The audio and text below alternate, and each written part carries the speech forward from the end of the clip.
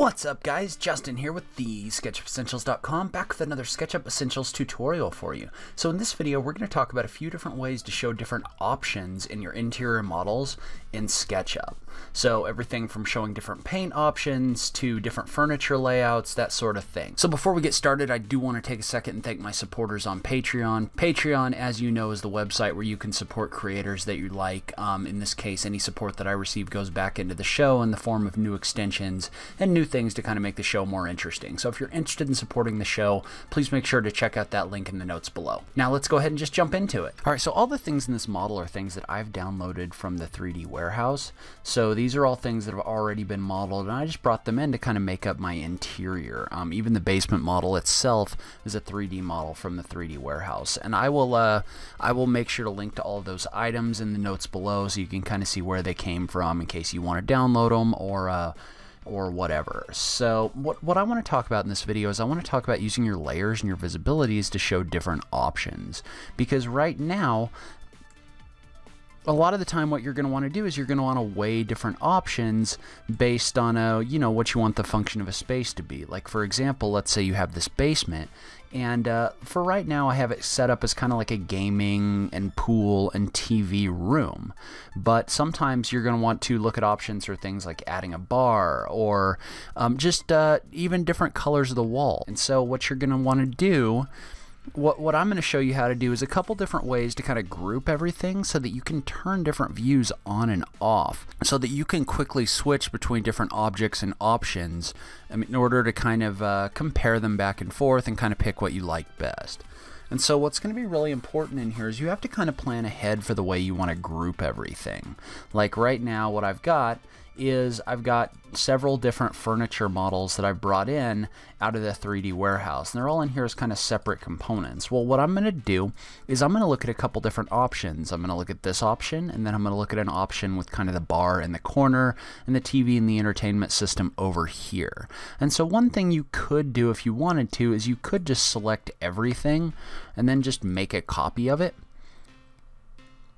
over here, and then you could model all of that geometry separately. So you could take, let's say that you didn't want like your pool table over here and your arcade. You could just come in here and you could just take these items and you could just kind of flip them around.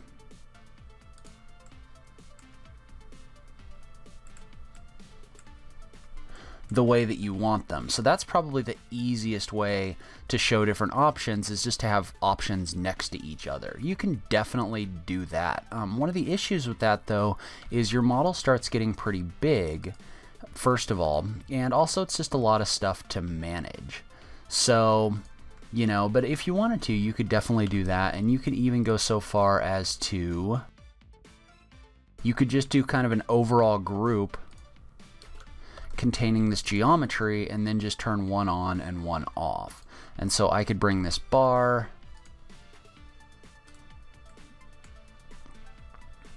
over here into this space, and I'll probably have to modify this a little bit.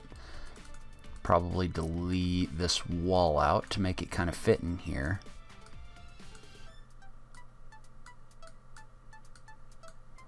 We'll call that close for right now, but let's say you build this bar out in the corner. Now you could take all of this geometry and you could just throw this in a group.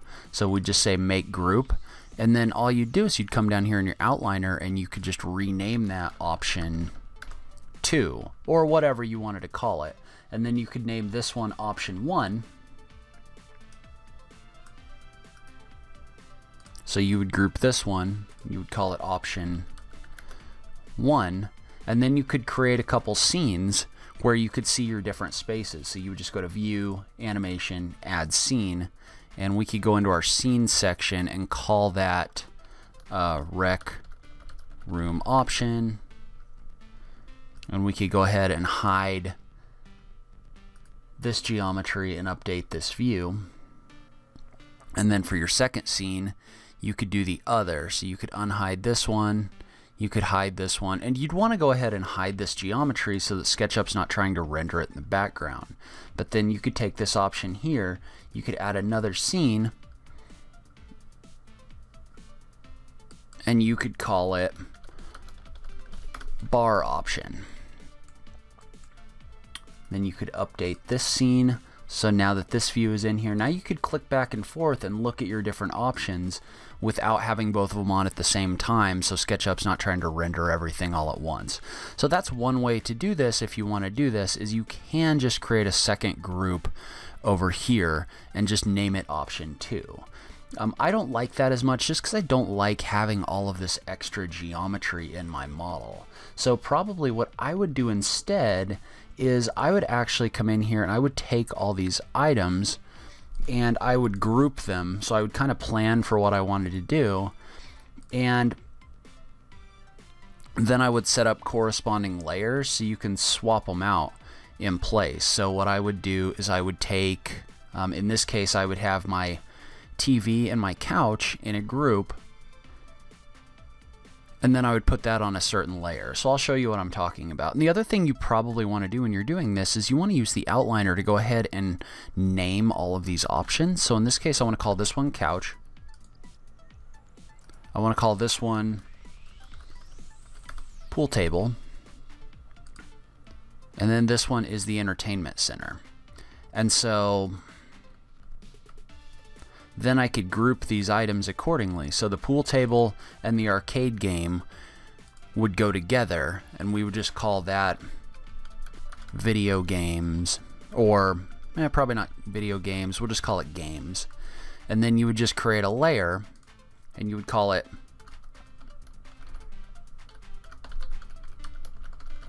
furniture option 1, video games, and couch. And before I do anything else, I'm going to make a copy of these and kind of move them off to the side. So I'm just using the move tool in copy mode to do this. But then I could group all of these objects together.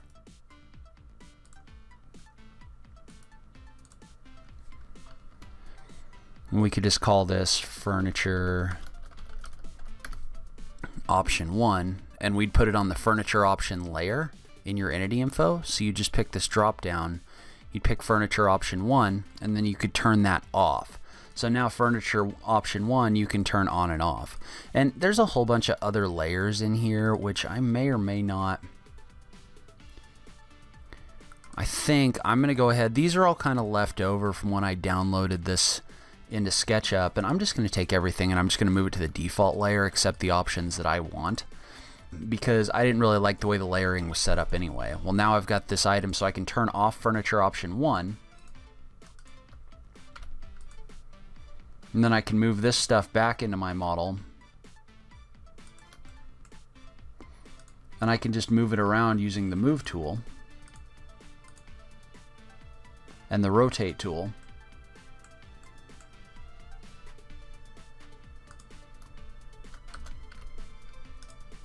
And you see how I'm moving these along the green and the red axis? So I'm not just moving this to the corner, I'm moving this along the axis so I can make sure everything stays, so that you don't have your furniture kind of merging into your floor. It's really easy if you just like randomly move your mouse around here for things to kind of get up in the air or down in the floor. And so instead, if you move this along the green and the red axis, then you can make sure that stuff is maintaining the height that it had.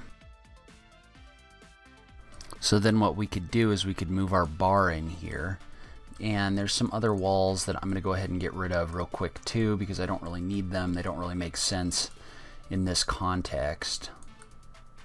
So I'm going to get rid of those, so I just have my bar. And then once I have my bar, I can center this, or get close to centering this.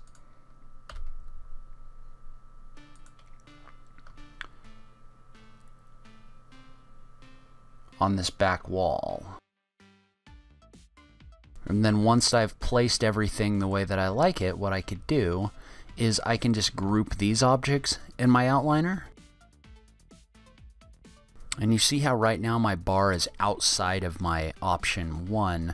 What I'm going to do is I'm going to take it, I'm going to rename it, and then I'm just going to drag it inside that group. So now it all makes a lot more sense. You can take these 3 options, you can group them, and you can rename them furniture option 2, bar, and you can create a layer for that. And so now what I would do is I would make a layer called furniture option 2 bar, and then I would put this group on that layer. And so now what I can do is I can switch back and forth between the two layouts. So you can see how they're on different layers, so it's real easy to swap back and forth between the two of them. So, and that way you haven't doubled up on all your basement geometry or anything like that. And so not only can you do this with things like furniture, you can also do this for things like wall colors. And so what you would do in this case is you would come into your group here, and I'm actually going to remove this option 1 group. I'm going to drag this out of here. The option 1 was really for this scene right here. And you can see how I'm just constantly coming in here and organizing things. Well, what you could do in this case is you could figure out which walls you're going to want to be different colors, and you could group that geometry.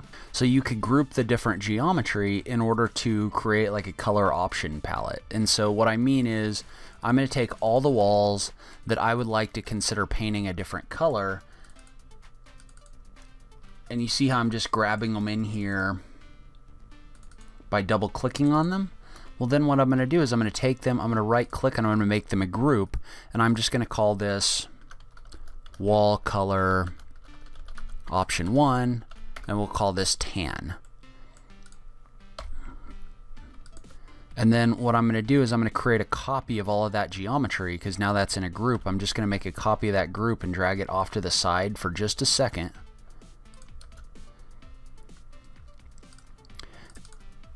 And I'm going to color this one a different color. So in this case, this one, let's say that I want kind of a dark red color in my basement. So you see how I colored this group. Well, now I'm going to rename the group. So I'm going to call this one wall color option 2 red. And then I'm going to do the same thing I did before, where I call these, where I create layers for them. So color option 1 tan, color option 2 red, and then I'll put each group on its own layer. So in this case, I'm going to take the tan group, I'm going to click on it in the outliner, and then I'm going to go up to the entity info and click the drop down, and I'll put it on color option 1 tan. Now I can turn my tan walls on and off. And then we'll do the same thing with the red option. We'll call this color option 2 red, or we'll drag this back in place. So I'm just going to move this back right here across this corner. And so now, I mean, you can do this as many times as you want. So you could make a blue color option, you could make 14 different color options if you wanted to. Well, now I can just use my layers to swap back and forth between my different color options. So you can see how I'm just turning each one of these on and off in order to see my different options in here. So you can do this with things like your walls. You could also do it with your floor. So you could take your floor material, you could make that a group, and we could call this one flooring option 1 carpet. You can just make a quick copy by moving it off to the side, and then color this one up. Let's say like we wanted it to be like a stone or something like that. We'll try this granite tile, see what that looks like. Not very good. Maybe we'll try a different, let's try a wood actually. A wood would be good. So let's pick, we'll go to wood, and we'll go with this wood floor dark, and we'll apply that material. And so we'll take this group, and we'll call this one flooring option 2 wood. And then we'll just do the same thing, create a pair of layers. So floor option 1 carpet,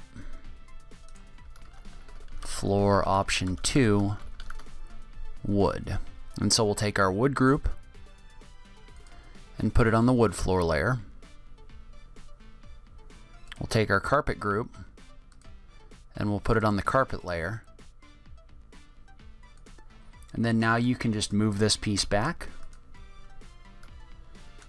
with where it was, and now you've got a couple different flooring types. Well, now you can come in here and you can actually turn your different furniture pieces on. You can swap out different flooring types real quickly with your furniture pieces on. You can swap your wall colors. Like, once you set this up and you get your options created, you can come in here and you can look at a whole bunch of different options really quickly and really easily. So all you have to do is just kind of plan ahead, plan your organization, and think about what you're going to do, and then you can use this to really do whatever you want and really kind of analyze a space. Leave a comment below and let me know what you thought. Was this helpful to you? Did I kind of go on too long? Was it just about right? I just love having that SketchUp conversation with you guys. If you like this video, please remember to click that like button down below. If you're new around here, remember to click that subscribe button for new SketchUp content every week. If you like what I'm doing on this channel, please consider supporting me on Patreon. Every little bit helps, even if it's only $1 a month. But in any case, thank you so much for taking the time to watch this. I really appreciate it, and I will catch you in the next video. Thanks, guys.